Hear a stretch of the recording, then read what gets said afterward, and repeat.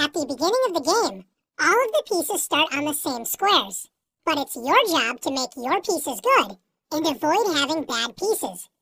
A good piece is active and has a purpose, where it controls important squares and has plenty of space available to move. Good pieces often control enemy squares. The more of those squares, the better.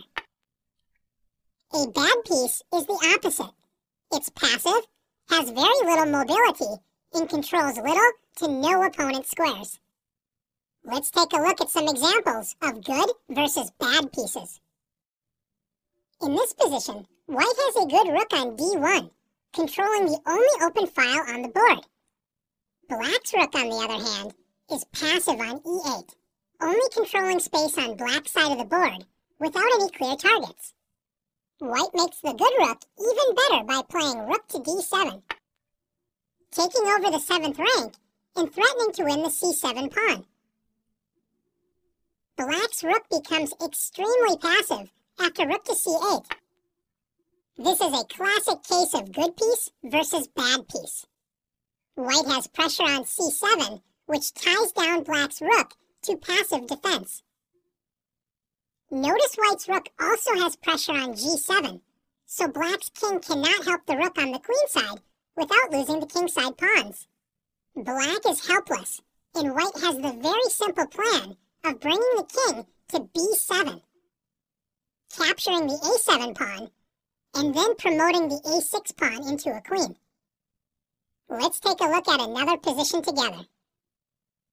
In this position, black decides to attack the bishop on c4 with knight to a5. Although this threatens to capture white's bishop and double white's pawns on the c-file, white can simply play bishop to a2, retreating the bishop to safety, where it is still a good piece. The bishop controls squares on the a2 to g8 diagonal, and the bishop can also move to the b1 to h7 diagonal, where it will be pointing directly at black's king once the d3 pawn moves out of the way.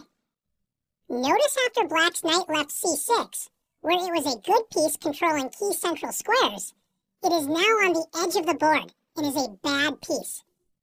The knight isn't doing anything useful and controls half the amount of squares it did a move ago. Instead of turning the knight into a bad piece for a one-move attack, what should black have done instead? Notice all of white's minor pieces are developed, controlling important central squares, and are working together. Black's bishop on c8, however, is undeveloped and doing nothing. How can black activate the bishop and turn it into a good piece? A strong move for black is b5. Gaining a tempo by attacking the white bishop, grabbing queenside space, and opening the b7 square for black's light-squared bishop. After bishop to a2 and bishop to b7, black's bishop enters the long diagonal h1 to a8, where it will be a powerful piece, and it also connects black's rooks. Black's position is much better now that the light-squared bishop has been made a good piece.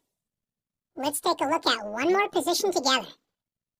In this position, can you tell which pieces are good and which pieces are bad for both sides? Both sides have good light-squared bishops. Black's bishop on d7 controls two open diagonals, a4 to e8 and h3 to c8. White's light-squared bishop is also actively placed, and it targets the weak b7 pawn. White's dark-squared bishop, on the other hand, protects two pawns, but it is also passive, as it is blocked by those pawns.